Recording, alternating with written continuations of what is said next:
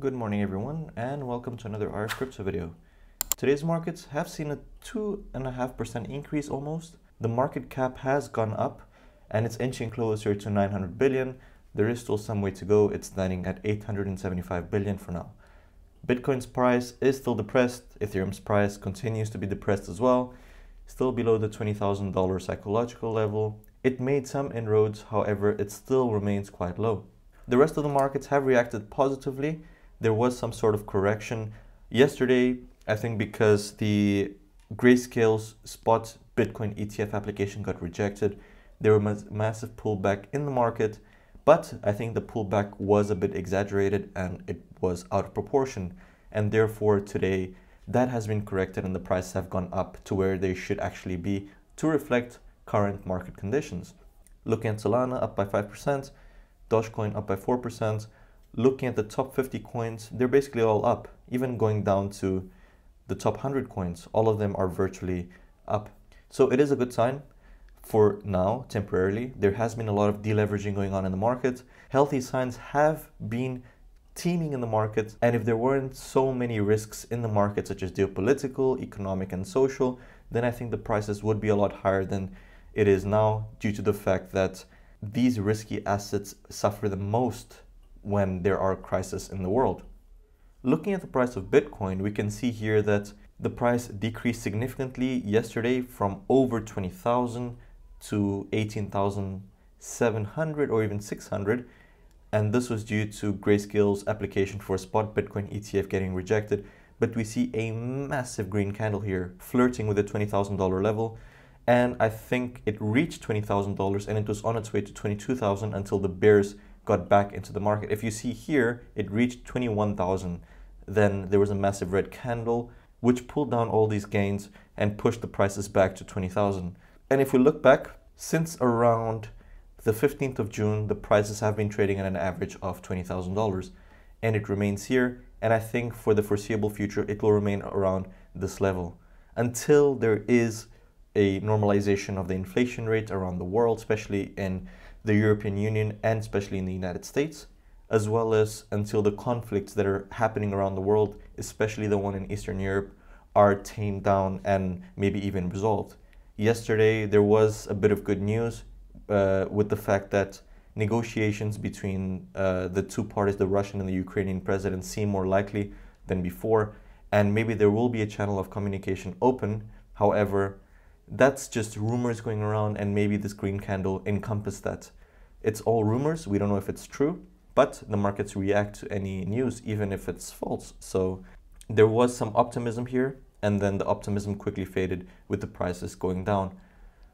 We could say that these three red candles are a correction from this massive green candle, but we don't know if it's due to deleveraging or due to a risk correction. On to some news. Coinbase denies reports of selling customer data to the US government.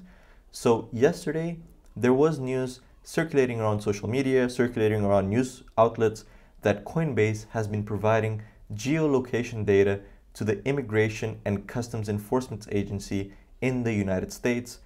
And because of this, Twitter users such as SoloBase Mac, who is quite well known, were shocked and noted that they didn't sign up for that. However, in a statement on Twitter, Coinbase clarified that the firm does not sell proprietary customer data, and the exchange highlighted that its foremost priority is giving a safe and secure experience to users of the platform.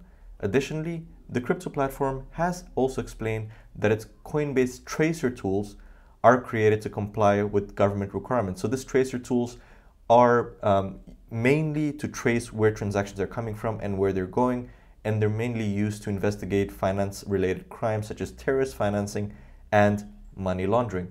And Coinbase is complying with government requirements, and whenever the government needs information relating to certain transactions, they can use this Coinbase Tracer tool in order to track illicit or dubious transactions.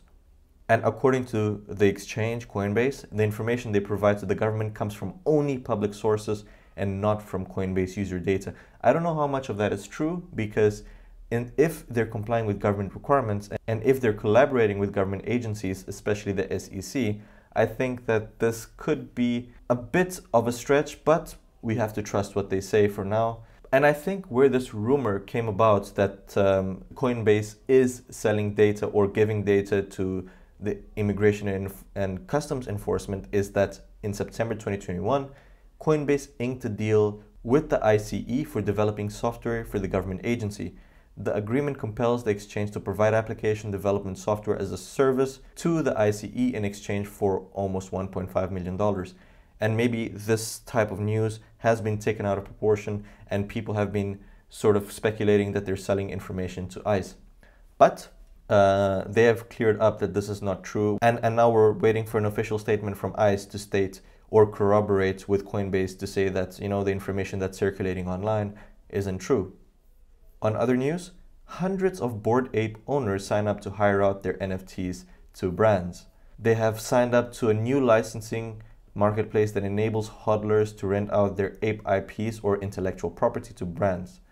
So blockchain accelerator Mouse Belt Labs launched a marketplace called Bored Jobs, claiming that it will list all 10,000 Bored Ape Yacht Club's NFTs on its websites for brands to browse through and indicate interest in hiring for campaigns. Obviously, not all 10,000 NFTs will be available to hire unless the owners of those NFTs sign up and confirm ownership to view such offers. How this can work is the brand can hire a Bored Ape NFT and it will bring the deal to the owner of the NFT. If both parties agreed, then the deal moves forward. Being questions on how the apes can be utilized by brands, they said that it can be as simple as a small business wanting to make an ape the face of their coffee brand or as part of a large-scale marketing campaign for large businesses. And as you all know, Bored Ape Yacht Club is the biggest NFT collection in the world and the most famous one, and it provides their owners with the commercial rights and hodlers are using them in creative ways. For example, a Hollywood actor, Seth Green, is using his ape as the main character in an upcoming TV show. Also, in April, food entrepreneur and Bored Ape Yacht Club NFT owner Andy Nguyen also decided to launch a Bored Ape Yacht Club themed restaurant named Bored and Hungry in Long Beach, California.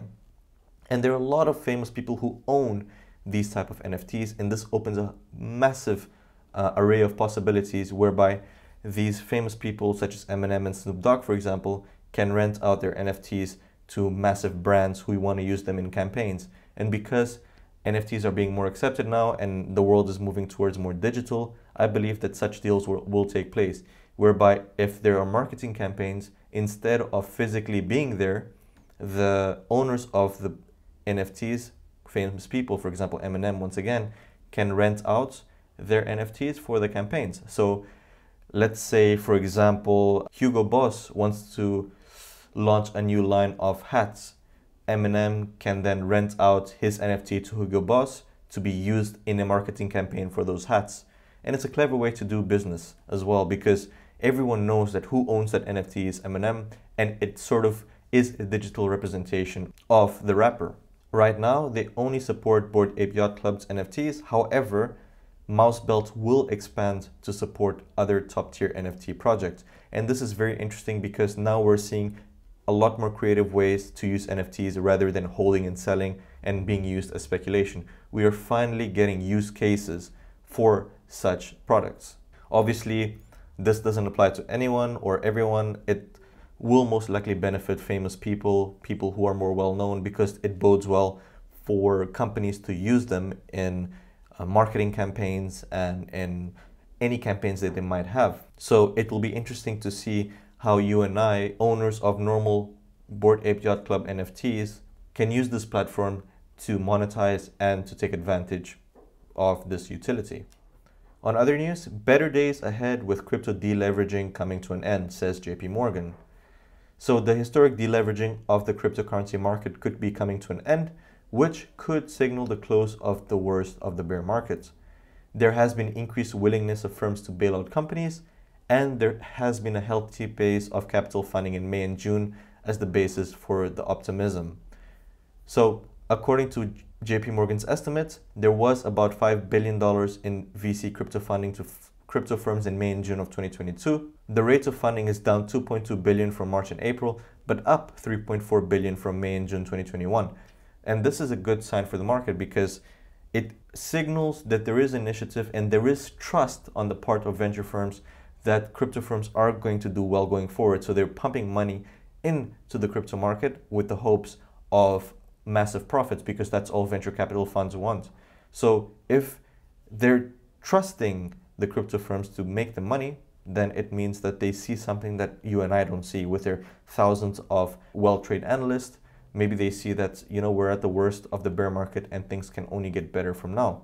And remember that the deleveraging of major crypto firms where their assets have been sold willingly or in a rush or via liquidation began largely in May, when the Terra ecosystem collapsed and wiped out billions of dollars. And among the victims was crypto lenders BlockFi and Celsius, and investment firm Three Arrows Capital, because they were in such massively leveraged positions that once the prices dropped significantly, they didn't even have enough time to put up more collateral to save their butts, and therefore they suffered margin calls and they lost a lot of money. But it seems like this is coming to an end, and because a lot of liquidation has taken place, the market has been massively deleveraged, and it's sort of like a clean slate now going forward, and hopefully the worst of the bear market is over, as JP Morgan says. And the latest predictions from JP Morgan should blow fresh air into the hearts of crypto investors in 2022 who have endured what Glassnode has deemed the worst bear market in the history of crypto trading. So there is some light at the end of the tunnel. Hopefully the prices start rising and a lot of more money flows into the crypto industry. And not only that, what's most important is that these projects bring real utility to users like you and I. And with that, we come to the end of today's video. Thank you very much for watching. If you enjoyed the video, please leave a like, hit the subscribe button, and share this video with your family and friends. Invest wisely, and cheers.